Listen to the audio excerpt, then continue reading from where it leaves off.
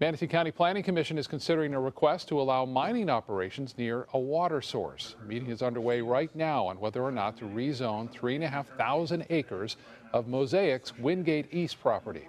Mosaic is asking to run water pipes 100 feet within ordinance-mandated setbacks.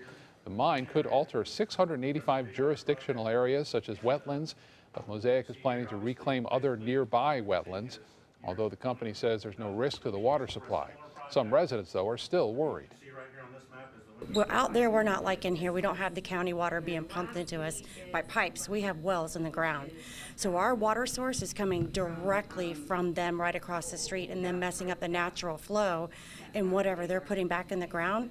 I'm pumping from a well into my house and putting it into my mouth and my food. So and our children to come and for generations. Planning Commission is expected to make a decision this afternoon. We'll have more details coming up in our evening newscast beginning at 5 o'clock.